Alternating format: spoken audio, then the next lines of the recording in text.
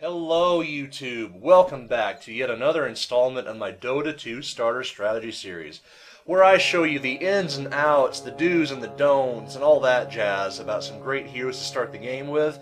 And just as a forewarning, this video is going to contain a lot of don'ts. So, what I really hope you guys walk away with from watching this are examples of how to properly play specific heroes. In this case, this video is going to focus on Lifestealer and things that you shouldn't do so that you don't have to repeat the same mistakes that I do. I want you to learn from my horridness at this game. So, anyway, this video is going to focus on Lifestealer, most specifically jungling Lifestealer. We're going to begin right away with a couple really horrible mistakes. So the very first one that I want to talk about is I am way too close to the easy camp when it spawns, so therefore it does not. Mistake number one. Mistake number two is I randomed Lifestealer this game, so I got a little bit of extra bonus gold. I decided to go for a bit of a cute item build here with a Quelling Blade, Gloves of Haste, and a Tango. You're going to discover right away that this was kind of a mistake. Look how much more damage this Ogre camp is doing to me without the inclusion of a Stout Shield. You've got to have a Stout Shield in junglers like this, guys. It's absolutely critical. By doing this, I'm going to waste almost all of my starting regen, and then I'm going to be in a bit of trouble. So, two huge mistakes right off the bat, but I assure you that the video is not going to consist of this much fail. But again, I want to show this to you so that you don't repeat the same things. So you can see that I'm actually looking in the shop right now thinking, yeah, I need a Stout Shield. So I'm going to go ahead and buy one right away, just as soon as this Ogre goes down. And then I'm going to go ahead and go back to the easy camp and try to finish that off. So definitely a rough start. Now, I am going to go ahead and talk about Lifestealer's skills, abilities, and all that stuff. But first, I want to explain why I decided to go this early Gloves of Haste build. I'm going to go ahead and go into Hero Chase, and I want to look at a very specific item. And that is going to be Hand of Midas. So hide this. Midas, good. So Hand of Midas, if you guys are not familiar with this item, but you come from League of Legends, think of this kind of like Smite, except in form of an item. It consists of two components, the Gloves of Haste, and a recipe. The recipe is quite expensive. Now, this item, it allows you to generate quite a bit of extra gold and experience if used correctly. However, do not buy this if you are past around the 7 or 8 minute mark, especially not past the 10-minute mark. It is absolutely crucial you get this item as fast as possible. This is why I picked up the fast Gloves of Haste to try to help with this. And by the way, look how much difference the Stout Shield is making. You can see the minus 20 appearing each time one of these wolves hits me, or at least 60% of the time. So blocking 20 damage 60% of the time is absolutely massive. There are so many things I need to talk about here. I hope I can find time to do so before the action really picks up, which I assure you will happen in not too terribly long. So I'm just kind of trying to catch back up here. I had a really rough start. I'm not that behind yet, as you can see, but the other lanes are going to start getting ahead of me pretty quickly because of my nasty start. Now, one thing I did go ahead and do is I picked up some observer wards, which I'm going to bring to me fairly soon. Reason being is because we have a Pudge on the enemy team, but we do not currently have any wards up on the map. I'm actually going to switch Fog of War to show only our side. So we have no wards. This is a huge mistake by us, especially when you have extremely strong gankers like Pudge, Bane, Night Stalker. Characters like that on the enemy team that are mid, if they have any idea what they're doing, they're going to make your life absolute hell. Very, very important. So for whatever reason, I'm waiting to bring myself those wards. I need to go ahead and get those up ASAP. I actually may go back to base, but now I'm going to decide to take out the Centaur camp. This is a good chance for me to talk about Lifestealer's skills and why he's so good in the jungle. If you're not familiar with this character, you may have been wondering how I'm regenerating life the way that I am, and I'm actually gaining health from fighting the Centaur camp. Lifestealer's second skill, Feast, what this does is that every time you hit a target, you regenerate a portion of that damage back as life. So notice when I'm hitting the Centaur, plus 12, plus 8, plus 4, then it dies. So the higher the enemy's HP is, the more health you're going to get back from your Feast ability. This is really, really strong, and the entire reason why Lifestealer is quite an effective jungler. It allows you to stay in the jungle almost indefinitely if you use the right item build. This game I did not. I cannot emphasize this enough, guys. Do not go Gloves of Haste this early if you don't have a very specific plan in mind. I screwed up my item build this game. And again, I'm showing this to you so you don't have to repeat the same errors that I do. Now, the Gloves of Haste is just generally a good item on Lifestealer, even by itself, even though it's obviously a component to other items like Hand of Midas, Power Tread, stuff like that. But he needs attack speed. The higher your attack speed, the more often you're going to proc your Feast. Makes sense. Therefore, it's going to make you more sustainable, and you're going to take less damage overall. Looks like our Pudge got first blood, or our Kunkka got first blood on the Pudge, which is a great start. That's such a good start. Generally speaking, you don't see Pudge get first blooded very often. So, going back in the jungle, I've got a pretty decent setup now. I've got my Quelling Blade, Stout Shield, gloves of haste. I was about to say gloves of speed, but you knew what I was talking about. And I've got a set of tangos. Now, all this being said, there is absolutely no reason I should have to go back to base, barring conflict with other enemy players. I can sustain myself indefinitely. The next item I would probably go for in a typical scenario, depending on the course of the game, if it was a fairly passive game, not a lot was going on, I would start immediately on my armlet. Let's go ahead and take a look at that. I would start immediately on my Helm of Iron Will to build into an armlet. I'm going to talk more about this as the video progresses, but the Helm of Iron Will allow you to jungle indefinitely with its armor and HP regeneration. Lifestealer is that good. You will not have to go back to base if you have this item in conjunction with a Quelling Blade and Stout Shield. Very, very nice. So, let's go ahead and talk about Lifestealer skills again. I've already went over Feast. This is such a good skill. Typically, again, in a passive game, I will max this first. In a much more active game, I'll probably max his first skill, Rage. Rage is a built-in BKB. This gives you magic immunity for a specific duration, and this is actually really important. So, I'm going to go and pause the video for a second. I'm going to go back into player perspective. Now, I came down here, I noticed the Pudge was about to grab the invisibility rune, so the very first thing I did here was I used the open wounds to slow him down and make sure he couldn't grab this. Open wounds, by the way, is a slow and gives, I'm going to talk about more after this team fight, but generally speaking, just a quick note, it's a slow and it gives life leech to anybody on your team attacking this hero. Now, I want you to very closely watch the order of abilities I use. First, I slow Pudge down, then I wait to pop my Rage, and it blocks all the damage from the hook. Again, Rage makes you magic immune. This is a built-in BKB. So I avoided all the damage from his hook. And I'm also avoiding all the damage from his Rot and his ultimate. That is really bugging out right now. But you see that my Rage is now worn off, and I'm taking damage again from him. Wisdom's coming in for the assist. Kunkka's coming in to back me up as well. I'm really, really close to death here. Really good heal going down by the Omni Knight. Looks like our courier's in a little bit of danger, but it's going to be okay. Kunkka does die. I'm going to pop my Rage again, go back in, and finish off the Pudge. So, that was nasty. That was really, really close. The nice clutch heal by the Omni Knight. Viper is going to perma-slow this Tidehunter if we pull this off just right. So, I need one more, and I'm going to go and do a little bit of additional damage. I don't think he could have lived, but the Tidehunter made a mistake there. Whenever he Anchor Smashed, that does not slow me down, so I think his Anchor Smash there was definitely a huge mistake. He could have at least made it to the tower, and he could have made our life very, very difficult. Now, again, what I want you to walk away with from that little skirmish there is the way you use your abilities is very important. I'm going to go and talk a little bit more about his first ability, Rage. So not only is this a magic immunity, but it gives quite a lot of bonus attack speed. This ability scales really, really well. You're going to get 15 attack speed per level, and you're also going to get, looks like, 1.75 duration until level 3 to 4 on magic immunity. But anyway, it's close to 5 seconds of magic immunity at level 4. This ability is so, so good. Open Wounds, talk a little bit more about this. This ability does not scale as well, and this is generally the ability that I'm going to level up last. I'm going to leave this at level 1 for quite some time.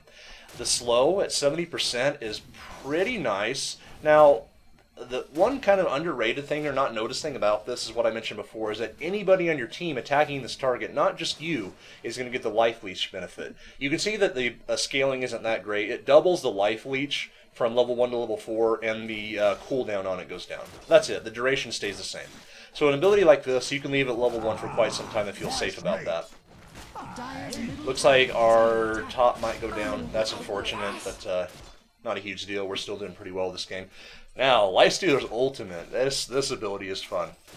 The way this works is that you're able to infest a target unit. This does not work on enemy heroes, but it works on friendly creeps, enemy creeps, and friendly heroes. Whenever you infest a target, you become completely invisible to the enemy, and you basically ride around inside of your target.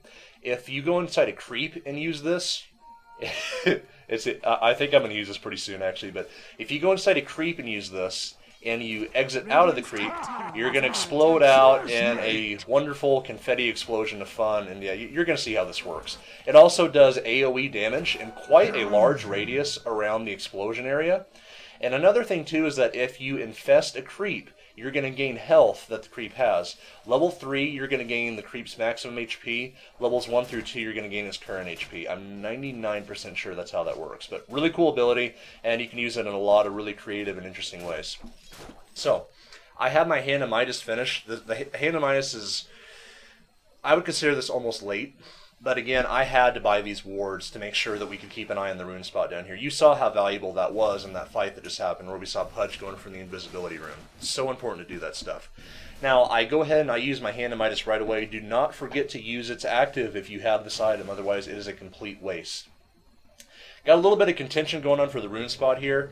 Looks like Tidehunter is going to be down here, so it's very likely that Wisp is going to be there as well. Yep, got a lot of people mid, so we got kind of a bit of a Mexican standoff going here, but looks like nothing's happening quite yet. And it looks like the rune, yep, rune is going to be down there. Okay, so I slow down the Tidehunter. He does immediately pop his Ravage. Your regeneration is going to be completely nullified by the damage. Looks like we might be able to take this guy out. Bloodseeker is coming in for a backup. Nice hook going down by the Pudge, going to get the Whisper out of danger. Now, one thing I want you to notice right away, I'm going to go and pause this, is me chasing this Tidehunter was completely pointless. Is there any way I'm going to catch up to him and kill him? No, absolutely not. I started chasing him from about right here, and I chased him. Let me go ahead and go back into... Can I draw on the map like this? No, actually I can't. That's okay. But I started chasing him at about right here, and I stopped chasing it about right here. Then I come back down and start helping my team. That's a huge mistake. If your team is engaged in like a big brawl like this, and you're chasing after a fleeing target, you're being... don't be that guy. You got to get back in this fight. Don't chase targets that you know you're not going to catch up with. Not only was my open wounds on cooldown, but there's no possible way I was going to have enough mana to use this again in time. So, just another important thing to keep in mind. Let's go back into this team fight. I do get stunned by the Wisp. I use my ultimate there to try to do a little bit of AoE damage. I don't really necessarily like the way that I just used that, and Pudge commits suicide. Pretty standard. Now, the reason that I used my ultimate the way that I did is I was going to deal 150 magical damage and quite a large AoE. 700 radius is pretty large. That's just a little bit under tower range. Tower range is about 900 on where a tower can start shooting you. So 700 is actually quite big. So you saw that I hit at least 2 enemy heroes there, but it definitely was not enough to do any substantial damage to them. So not a huge loss. Unfortunately, the Pudge did commit suicide, so we lost the golden XP we could have gotten from that, but that's okay. A little bit more about Hand of Midas. The way this works is that generally in the early game, you want to use this on higher level creeps, like for example this level 5 bird that I'm fighting right here. So I used the Hand of Midas on that. You saw I got a big jump in experience. It grants 2.5 times the experience of the normal amount that you would get, and it grants a flat 190 gold. As you go into the mid and possibly late game, if you still have this item, you want to use this on lower level creeps to balance out the amount of gold that you're going to get, if that makes sense. Think of it this way. Say you're in the hard camp. If you use this item on the biggest creature within the camp, sure, you're going to get the 190 gold. But what if you use this on a creep that was worth like 8 gold instead, and you turn that to 190? You're not going to get as much XP from this, so you got to kind of play a balancing game. What do you really need at the time? Do you need more XP, or do you need more gold? Early game, generally speaking, you should be using this on the bigger creeps to get your levels up as fast as you can. So even though I had a bad jungle start here, I'm going to go and take a quick look at the individual graphs here. So I'm not all that behind. By the way, all the gold per minute this game on pretty much everybody is not that great, including myself. I'm not terribly behind even despite my bad jungle start, and I have Hand of Midas to thank for that. I'm only a little bit under solo mid and 2 levels under solo top. Not terrible, not the best. This definitely could have gone better. Looks like we're going to have a pause here. That's okay. That actually gives me a little bit of time to talk about some other things. So, again, Hand of Midas, do not buy this item if you're past about the 8, 9 minute, especially 10 minute mark. Absolutely do not. This item takes, to pay for its entire recipe cost and the Glows of Haste, takes right around 16.5-ish minutes, I think, the last time I looked at the stats for it. It takes that long to pay for itself. Now understand that the XP bonus you're going to get in the meantime is really good, but again, in pure gold value, it's going to take about that long to pay for itself. After that, yeah, you're going to start generating some profit, but it takes quite a bit. It's definitely an investment. So you notice that this game I maxed out my feast first. I do not always do this. As matter of fact, I will say that in more aggressive games, that is actually a mistake. You've got to max out your rage first. Having the extra duration and the extra attack speed bonus is really, really vital if you're playing an extremely active game. This game so far, kind of. I am actually debating my choices on maxing out Feast as quickly as I did. Feast is great for sustaining yourself and having a very, very safe jungle. And of course, you are going to max that out second in pretty much any situation. But this Lifestealer is definitely another character where, I know I say this in every video that I make, but do not have static item or static skill builds. Always be adjusting to the situation. Whenever I was playing this game, I think I played this game probably about a week ago, I felt like that there was not enough really activity in the game to warrant picking up more levels in Rage early on. And I don't know, the team fights that happened at the Roshan Ward spot may have went a little bit differently if I had higher levels in Rage. Who knows? But just some food for thought. So I want to gank mid, and I'm actually going to use my ultimate in an interesting way here. So let me show you guys what you can do. You can ult inside a creep. Now keep in mind the enemy cannot see this. They have no idea that I'm inside this creep right now. What I'm waiting for is I'm waiting for Pudge to either hook somebody or I'm waiting for the creep to push up where I can get in range, start attacking the Pudge. So our Omni Knight's trying to bait this out. I ult out, I use my slow immediately, and he is in a lot of trouble. Purify going down and Pudge dies very, very easily. That was... So much life to steal. That was kind of a silly ultimate by the Omni Knight, but hey, that's okay. Not a huge waste. Yeah, very, very easy kill. You can use his Infest in so many cool ways. That's just one way you can do it. So, I'm finally going to pick up my boots. This is a really, really late boots, by the way. I decided to go ahead and just finish my power treads and just bring the whole item to me right away. Again, I'm not always going to do this, but that's okay. I bring myself some, power treads, transporter scroll, and a clarity potion. The reason I bring myself this clarity potion is your mana regen is really, really bad throughout most of the game. And while you're not a character that really needs a whole lot of mana regen, it's kind of helpful, but not to the point where I would actively buy a mana regen item. For example, Perseverance or Medallion of Courage. Medallion of Courage might not be too bad, actually, but if you buy an item like Perseverance, that is a huge waste. Like, that is an enormous waste. The other stats on it, you don't need HP regen at all. This is a character where you can get away with having virtually no HP regen. You just simply don't need it. Your feast is way too good. So, I'm going to grab this double damage, and the reason that I do this is because I don't want anybody from the enemy team grabbing this. If Rakunku was still mid at this time, I would absolutely guard that for him until he could get there. And notice right away, I'm making one mistake right now. Can you see what it is? My Hand of Midas is off cooldown and I'm not using it. I'm wasting time. Really, really important stuff. You always have to be aware of your active abilities at all times. That's really is what's going to separate you from being just simply an average player to a good player. So, oh my god, this is painful to watch. I hope I use that. Okay, so I use it on a range creep. That's okay. Not a huge loss.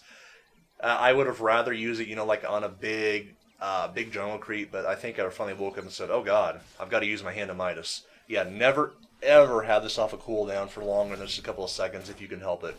Never get into, always be paying attention to what you're doing in the game. That's really, really important. You can also see that, I think I did this a few minutes ago, I wasn't paying attention, but I dropped down my ward yet again at that spot. You've got to have at least one of these spots ward on the map at all times, preferably both. And if your support does not buy these items, which in this case the Omni Knight did not, it comes down to somebody to buy it. I mean, way too many players, I think this kind of carries over from League of Legends. Way too many players get into the attitude they say, oh, I'm the carry, or oh, I'm mid. It shouldn't be my responsibility to buy wards. It's not my problem. Yes, it is your problem. If your support does not buy wards, do it. I don't care what role you're playing, you have to do it. And me being the jungler, I'm not going to be as item dependent early on in the game, so I took it upon myself to buy wards down there. Pudge coming in with a haste, great repel by the Omni Knight, completely immune to Pudge's ultimate right now, and by the way, your open wounds does not affect a hasted target. So a bit of a mistake by me there. You notice I cast that on the Pudge, but open wounds does not affect the hasted target. He's coming back in here. I'm going to go ahead and use my raids for the magic immunity to prevent damage from his hook and for a bit more attack speed. And things are getting a little sloppy here. Omni Knight ultimate does go down, and it looks like we are intent on killing this Bloodseeker. We are probably going to get a kill here. Again, nice hook by the Pudge going down, but he's going to sacrifice his life to possibly save the Bloodseeker. And looks like he does get away. I actually think that we could have got that kill, to be honest, so I don't know why we ran away. And I heard Tidehunter use his ultimate too, but it looks like he completely missed everybody. I was very intent on getting this tower from the looks of it. So a bit of a misplay by me. I think that we probably could have gotten the Bloodseeker, but given the fact that he got away, I'm almost certain that Kunkka's boat missed. So that's kind of unfortunate. But that's okay. We take a tower out of the deal, and we get a kill on the Pudge. He did not commit suicide that time, so definitely a nice win for us. Like I mentioned before, my next major item is going to be an armlet. Let's go and talk about Lifestealer's core, and then we can go into some possible extensions of his build. Let's hope I have enough time to do this before the next all hell breaks out moment occurs. Anyway, let's go into the shop and take a look at armlet. So, armlet. God, I love this item. Armlet is... There is almost no item that is better on Lifestealer than armlet. I'll talk about why. Armlet gives you all the stats that you're going to need for a melee carry. Damage, attack speed, armor, and yeah, if you're in a fight, having that bonus HP regen is nice. Now, that's actually nullified while you're in a fight. I don't know why the hell I just said that, but while you're in a fight, this armlet is going to drain 37 HP per second. This is completely nullified by the fact that if you're on top of a target using your feast, you're not going to notice that all that much. That's why this item is so good on Lifestealer. Definitely pick this up as your first major item. It is way too good not to do so.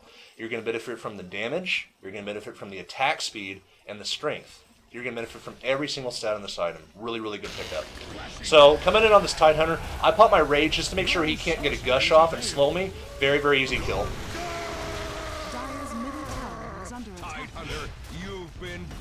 I tell you, I'm so glad that Valve was behind the development of this game. The custom voice lines, man, they really add so much. I really, really enjoy that. So, pick up a really nice, easy kill on the Tidehunter there. Absolutely no problem. And I'm going to go back in the jungle again. Lifestealer, just to give you a better idea of, like, you know, what his purpose, what his role is, he has a potential to be one of the hardest carries in the game. If Lifestealer gets fed and he gets a lot of items, there is no stopping this guy. I would actually argue that he has a harder carrying ability than a lot of the, classical hard carries, like, say, like a Morphling or a Faceless or guys like that. This Lifestealer is almost unstoppable. Now, Lifestealer has one very, very glaring weakness that those characters kind of have natural resistance to, and that's the fact that Lifestealer can be kited. Let's say, for example, that the enemy team had a Viper. If the Viper was playing very well, what they would do is they would wait for my rage to wear off, and Viper Slow would effectively make it so that I could not ever get up on a target. This is why Lifestealer is generally considered not as competitively viable as some other potential hard carries, but in games, again, I want to emphasize that this is not a high-level game. Matter of fact, I would not even consider this like a mid-skill level game. This is a very, very everyday, run-of-the-mill public game. Now, it is 5-on-5 matchmaking, keep that in mind. Oh, I remember what happens here. This is really embarrassing.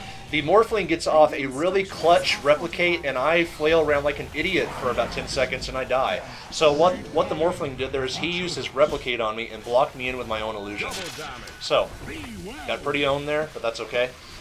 Don't do that. Like, don't flail around like a retard. You saw me madly clicking to go backwards. Oh, there's an illusion in the way. What do I do? That was really, really bad. So that's my first death. I'm going to go and pick up a couple of Town Portal Scrolls just to have them in my inventory. Excuse me. And I want to get back in the fight as quickly as I can. And notice, yet again, my Hand of Midas is off a cooldown. Ravage going down, catches two of us here. The Morphling and the Wisp really doing work here. A lot of attack speed coming out of the overcharge. And unfortunately, we do lose two more heroes there. Tides So that kind of sucks. But again, this game is definitely, so far, it's, you know, we've got a pretty good, we've got a small tower advantage, got a kill advantage. I think that overall as well, we probably have a goal and XP advantage as well. We'll take a look at that after this little skirmish. So, heroes coming in. I popped my slow on the Morphling kind of pointlessly. I did remember to use my Hand of Midas though. I got that down. Rupture going down on the Viper. He's going to have to back away from this. It looks like the Morphling is going to be able to get another kill here. And, okay, I used my ultimate there to make sure that I could stay alive. I need to go and turn on my armlet right away to give myself an extra bonus health, and let's back out of that fight. So, while that fight was really, really sloppy, and I easily could have died there, I want to talk about how I survived. I infested inside of an enemy creep, and I gained... Oh my god, that was terrible. I infested inside of an enemy creep. What that does is, like I mentioned earlier, that's going to go ahead and give you health equal to what the creep currently has, or if it's level 3 ultimate, it creeps maximum HP. That kept me alive there.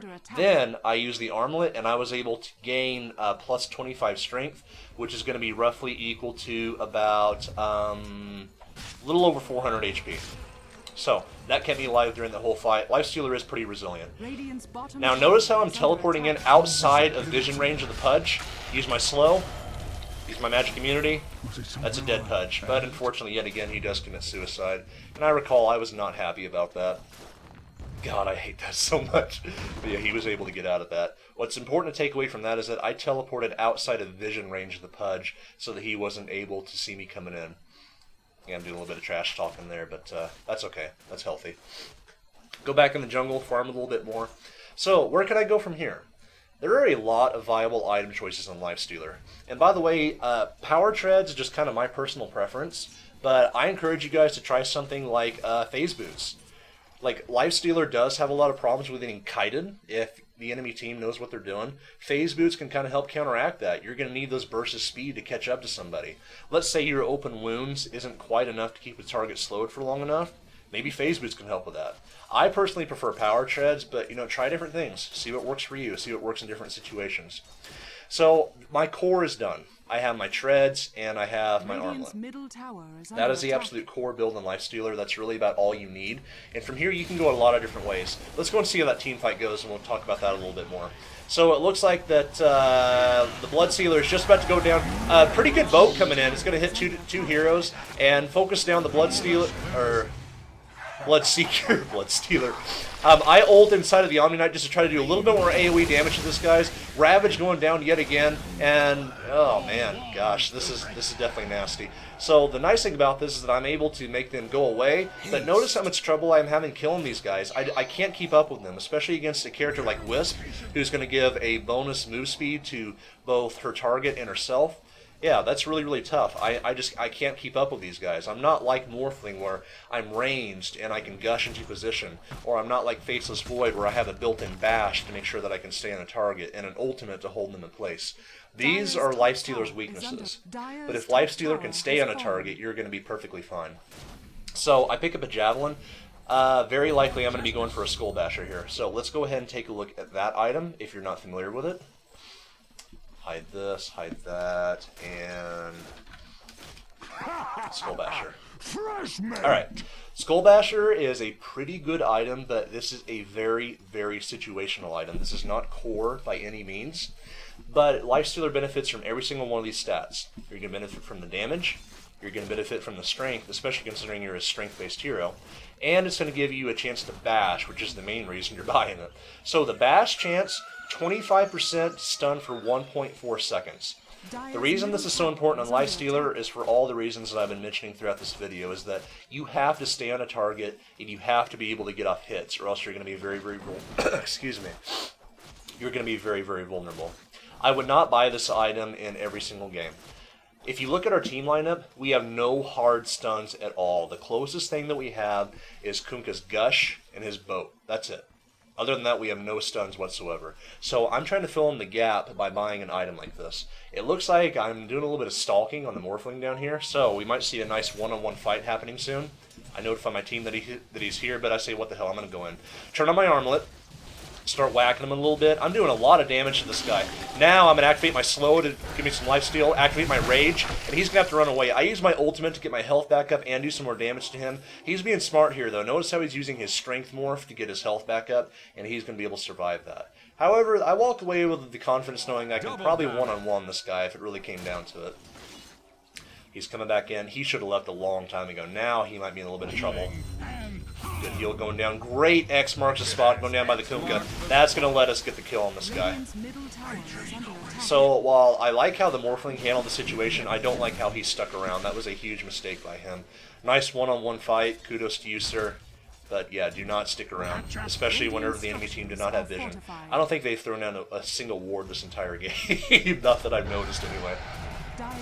Lifestealer is a pretty good tower killer. Notice how fast I'm taking this down in conjunction with my armlet and my rage. By the way, guys, do not forget to turn this off. No, I've been toggling this on and off throughout the entire game. That's really, really important. Looks like we might be able to catch a Bloodseeker and a Wisp here. Another fail boat going down. That's okay. Good X marks the spot. That's probably going to allow us to get this kill. Nice stun by the Wisp. Slows us down a little bit, but it's not going to be quite enough. Alright, good. It looks like we're going to be able to pick up yet another tower from this. So, while the enemy team, they're playing okay, they're definitely sticking around too long, and I think that we are sticking around too long in this case here too. So we got a few teleports coming in here. It looks like the Wisp is going to come back in as well. Tidehunter Ravage does go down. We're all going to be stunned for quite some time from this. I'm losing a lot of health really, really quickly. Unfortunately, I do get demolished. Kunkka goes down as well. Tidehunter Gush is going to guarantee at least one other kill here if he's able to get it off. And it's going to be close. Yep, there it is right there. Morphling's probably going to go ahead and... this could actually be really close. He just needs to wait for him in, or I like his decision here, just to take down the tower. Smart play. Okay, so traded towers there and probably broke even on kills. Not the best situation. But meanwhile, Broodmother up top is doing her job very, very well. So Broodmother's pushing this tower, putting pressure on it. By the way, if you play Broodmother, this is exactly what you should be doing. Broodmother is a very, very poor team fighter, and she excels at applying pressure. So I like the Broodmother's play here. Definitely good stuff. Alright, pick up my Skull Basher, pick up another Town Portal Scroll. Now I'm starting to develop a little bit as a carry. Come back into the game here and sell my Stout Shield, pick up my Town Portal Scrolls. Good.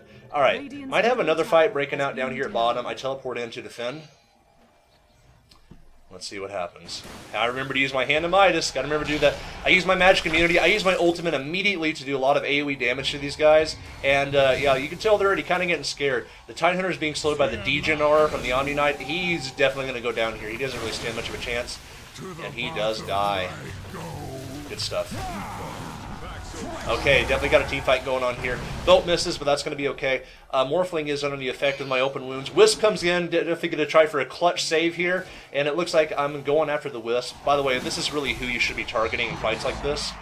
Morphling is a very, very tempting target, but if you cannot take that Wisp down, you're probably not going to kill the Morphling. The Wisp overcharge at level 4 gives, I think, a 20% damage reduction. That is huge, guys. That is so huge, and gives a lot of attack speed. Wisp is really, really squishy, so targeting the Morphling right away there was a mistake on my part. Just a few other things to keep in mind. So, I've got my Skull Basher, I've got my Armlet. What can I do from here? Lifestealer benefits from attack speed, he benefits from damage, and he benefits from critical strike. Basically all the things that would benefit carries typically. What he doesn't typically benefit from are items that focus solely on defense. For example, a Black King bar. I teleport top because I have a haste rune, and oh man, Bloodseeker's in a lot of trouble here. I use my slow. He's going to silence himself for a little bit more damage, but it's not going to be enough. I have so much attack speed right now, coupled with my armlet and my rage. Wisp is going to teleport in, try to save him. Big mistake, though. And you can see just how squishy Wisp is. I'm going to be able to take him out in just a couple hits here. And not quite enough. So, while the Wisp trying to help his teammate out is definitely appreciated, just a little bit too late and a little bit too aggressive. I'm able to pick up a double kill there with the help of the haste rune. So, good stuff. I think this particular game, what I'm going to go for is some more attack speed first. So I believe I pick up a Hyperstone. Good.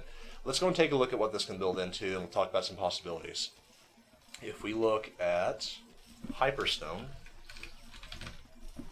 Hyperstone can build into two very good items for Lifestealer. Assault Cuirass is definitely one of the more common choices that I like for this character. However, this particular game, are its auras and its armor really going to help us all that much? What physical DPSers do they have on their team aside from Morphling? I'm not that scared of Bloodseeker. Really, the only guy the armor or aura is really going to benefit is going to be against Morphling. Let's take a look at this team fight here. Pudge does get off a hook, but I'm trying to take down this Tidehunter. I should be focusing the Wisp in this particular situation. Chasing out the Pudge. This is a mistake. I should not be diving in this far. While I do get the Pudge, I'm trading my own life for this. That is not smart. Definitely not smart play. What I should have done in that situation is turn back around and try to keep control of the Morphling. Maybe in that situation I would have even been able to help my team get out alive. Hard to say at this point, but don't dive in like this, guys. Don't chase. I'm chasing way too much that game. Definitely some bad mistakes. So, talk a bit more about this. Assault Cuirass is a great item because it gives you a lot of attack speed, which is something you obviously need. Gives you some bonus armor, which is great against, like, a lot of games, as you well know, you're probably going to go up against like 2 or 3 carries in most public games. So, it's great for that. The armor reduction is also in an aura, which is very nice, but is it really going to benefit all as much? Like, that's something you really got to think about. Am I against a team that's like really stacking a lot of armor? Not really. Am I against, like, say, someone with high base armor, like, say, Dragon Knight? I'm not. However, reducing armor is good in almost any situation, because whenever you reduce armor, what that's going to do is it's basically going to make your feast proc more. So the way this works is that whenever you hit a target, it's going to calculate their total HP at that current time, and it's going to take your damage, and then it's going to add feast on top of that. So adding an armor reduction on top of that is going to help you, but I feel like this particular game, it's not all that important of a pickup. Pudge is going to deal close to no physical damage. Tidehunter, no, he's pretty much all magical. Bloodseeker, again, I'm not really worried about, especially because his ultimate is pure damage. Morphling, yeah, sure, that's like the main person I'd be going for. And Wisp, obviously, no, not worried about Wisp in terms of physical damage. But picking up something like a Mjolnir could be very awesome. So, Mjolnir is a good item on Lifestealer because it fills in some gaps that you otherwise need some help with. The damage is negligible, plus 24 is okay, but that's not that good. The reason this item is nice is because it gives you a ton of attack speed. Really good attack speed. So, coming in here, another team fight going down. Again, I'm trying to focus down the Morphling. In this case, he's going to be able to, excuse me, waveform away, no problem. Another good X marks the spot going down, going to ensure we get a kill on the Tidehunter, and there we go. I'll have my vengeance yet. Come More like dead hunter. Oh man, those voice lines. So, notice in these team fights how much we're suffering because we don't have any stuns. We have no way to keep these guys in place. What I'm having to hope for is, for like a good X mark the spot, like the Kunkka has been getting, or for my Skull Basher to proc. That's about it. Like, we have some slows, yeah, but that's not going to stop the Morphling from waveforming away. It's not really going to help the Wisps from coming in there and using Tether to give the ally bonus movement speed. So stuff like that is really important. We're definitely lacking in the stuns. Looks like I am going to try to go ahead and finish this Mjolnir here. This is also nice because it gives you the chance to become a good pusher due to its chain lightning that you can proc on hitting a target. This is also nice in team fights too. Being able to hit multiple people with that chain lightning is actually pretty nice. Also, if you cast the static charge on whoever is being focused, it's probably going to proc that, and yeah, you're going to be doing lightning damage all over the place. Kind of nice. Not a lot of damage. That's not really the point of the item, but just kind of a nice perk. The main point of this is the attack speed is so huge. God, you get a lot of attack speed from this. So, that's a good item to pick up. One thing I do want to point out right away in regards to items is that Feast and your Armlet, these are not orb effects, or I should say, they're not unique attack modifiers. A good unique attack modifiers for Lifestealer might be something like a Desolator. This gives you armor reduction and it gives you damage. Both of these stats are great. Reasonable price. I'm not going to pick this up every game. This is just a brute force damage item, but this is a good unique attack modifier for Lifestealer to pick up. Very, very nice. Some other items you can definitely get. Oh, there are a lot of things you can get for Lifestealer. But those are just some examples. Always be thinking, like, what is really going to help me in this particular situation? What are items that are not that great? Items that are not that great would be something like a BKB. You have a built-in magic immunity. What's the point?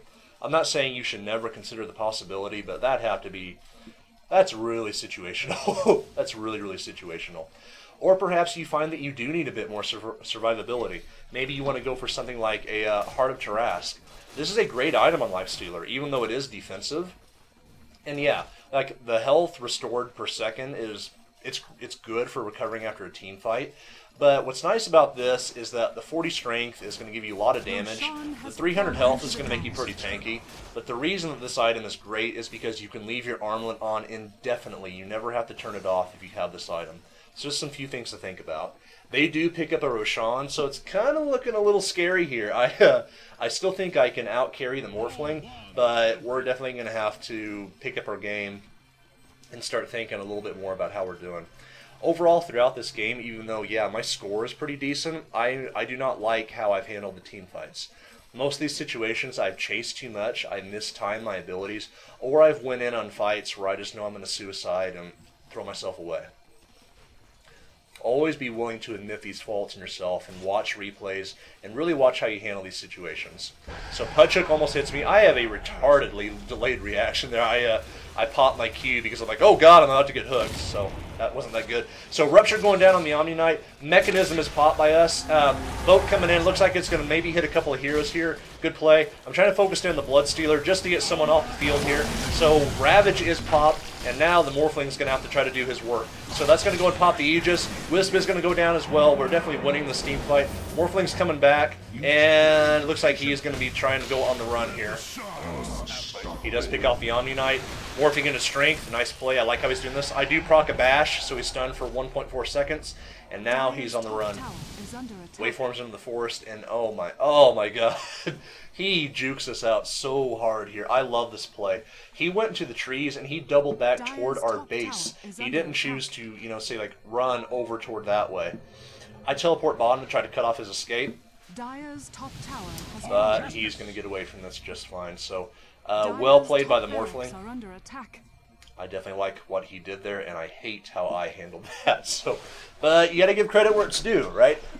Let's take a minute. Let's take a look like at the gold and XP graphs and see where we stand. So, if we look right now at the gold per minute, mine is finally quite good. This is fairly reasonable.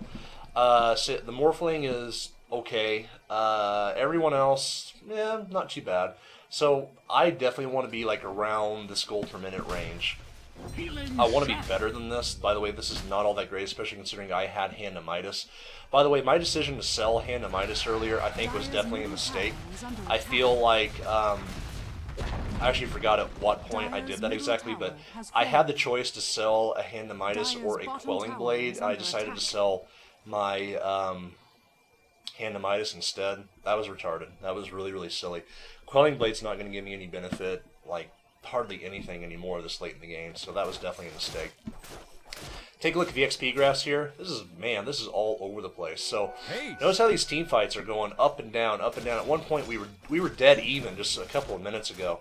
So that's definitely going all over the place.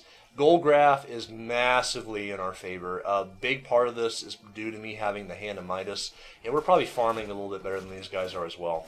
Let's take a look here, just like at the average last hits.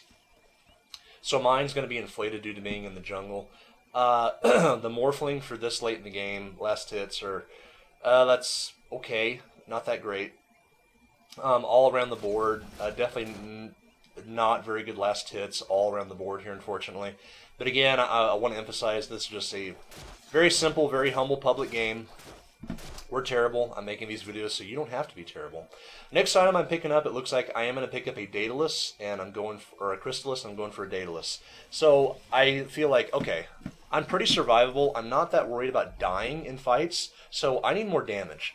The nice thing about this is that whenever you proc a critical, that does take into account the percentage you're getting from your feast. So that's going to make Lifestealer's criticals huge, really, really big. I'm chasing after this Tide Hunter. Yet again, another good X mark the spot going down. This is going to ensure that we get a kill on this guy. And you saw I proc 2 criticals there for about 570 damage each. That is huge. With the armlet on, I have quite a lot of HP. Turn that back off. Okay, Wisp is going to die as well. So, this is going to turn the game around. And it looks like, unfortunately, the Morphling did disconnect, which, excuse me, which does kind of suck. But, hey, if that happens and the game is this close, pause. You can see the chain lightning going off here. Definitely helping in the push. Clear the creep wave out very, very quickly. Taking down this tower almost immediately. Lift does go down. It's not going to be enough, though. And without Tide Hunter, looks like Pudge died as well somewhere, but Morphling does reconnect. I do pop his Lincoln Sphere with my slow. He's taking a lot of damage here. He's going to have to waveform out. He's probably going to have to go back to base and heal. Another good X mark to spot going down, and oh man, that's going to be close. He's morphing into strength. Yet again, I like how he's doing this. That is the only thing keeping him alive is morphing into strength there. Waveforms away, and he's going to be able to survive that. If I would have been able to get off like a bash or two from my Skull Basher, that would have went a lot differently. So that's kind of, I have mixed feelings about Skull Basher. It's like not always an item you should get, definitely luck based. Focus down the Pudge really, really quickly. Kind of pointless, but that's okay. Tide Hunter can be absolutely no problem. Good Omni Knight ultimate going down. That's going to ensure that the Morphling really can't do anything for several seconds.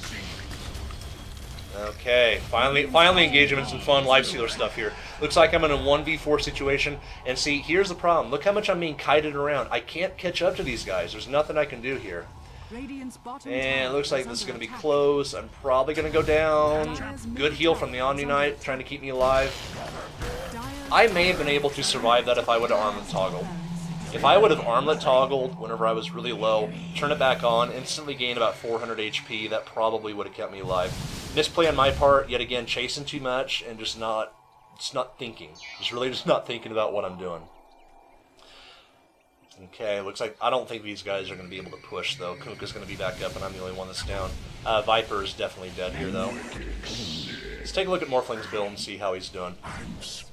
So he's got his Lincolns, got his Manta, pretty good stuff. At this point in the game, he should definitely have a lot more. I should too, by the way. I should have more than this. I should definitely have my data list finished since I decided to go this path.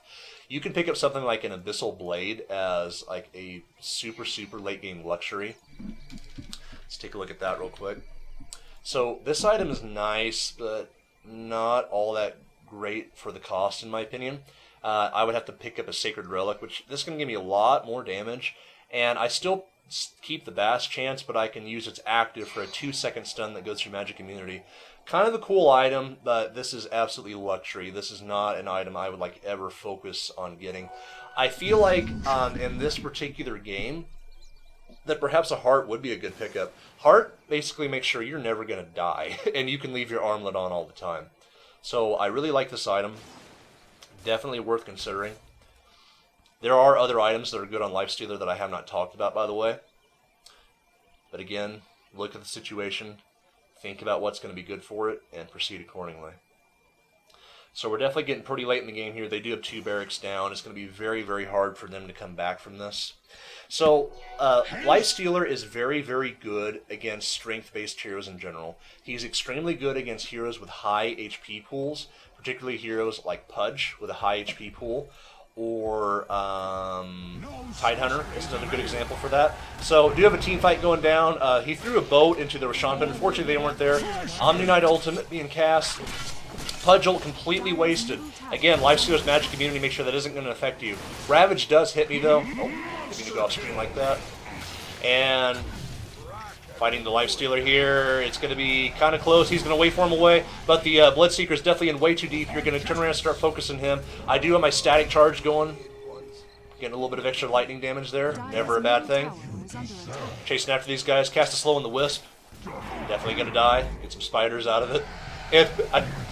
Wow, did I seriously not notice this at the time? Okay, so there was a Pudge down there, and I think he got teleported back. That's what happened. Wow, I cannot believe I did not notice that at the time. I tell you, if you want to get better at this game, like even more so than just watching these videos, watch your own replays, guys. Seriously, watch your replays and just look at all the mistakes that are made as you're playing. Very, very important stuff.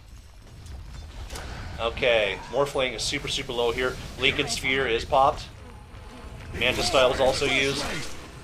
HUD stands absolutely no chance here. That was awfully silly of him. Tide Hunter, and if I actually get up on the Tide Hunter, I want you to really notice like the bonus damage from the Feast, but looks like the Morphling is finally going to go down. So the Morphling played a pretty decent game. He really knew how to use his morph effectively, how to get away out of bad situations, so that was nice. So again, Lifestealer is really, really good against strength-based heroes. Your Feast, the more HP you have, the more damage he's going to do with Feast. That means that building items that boost your HP pool is basically just going to make Lifestealer hit you harder. Definitely keep that stuff in mind. And that's going to be it, guys. So, Lifestealer, awesome hero. I know I say this about every character that I play, but this guy is absolutely one of my favorites. He is so much fun. So strong, too. Alright, guys, good. Hope you enjoyed watching this replay. Any questions, comments, or again, if you just want to say hello, feel free to post them in the comments section. We'll take a quick look at the gold and XP and go from there. Okay, good. So, again, guys, I want to emphasize that even though my score here, 16-4, I don't really like how I played a lot of these team fights. The reason that we won as well as we did here is the enemy team played worse. I don't think we played all that well. I like the Morphling's play here. But again, score is not everything, guys. Keep that in mind. Alright, thanks for watching.